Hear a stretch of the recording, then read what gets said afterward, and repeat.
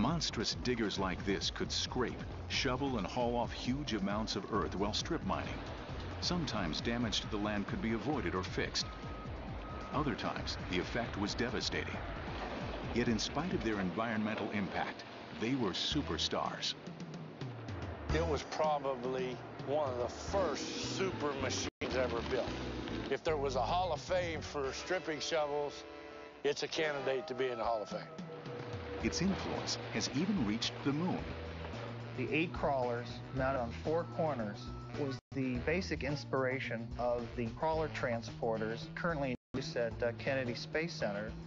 Literally, stripping shovel technology was used to build these transporters for man's quest of space. The Silver Spade's awesome power was based on the design of the human leg. It was first of 2 only built by Bucyrus that had a thing called a knee action crowd, which is the mechanism which actually holds the bucket that it digs by.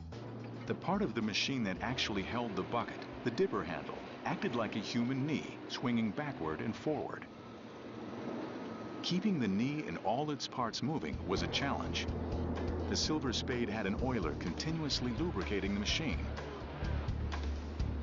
Without it, the 700,000 separate parts would stop working.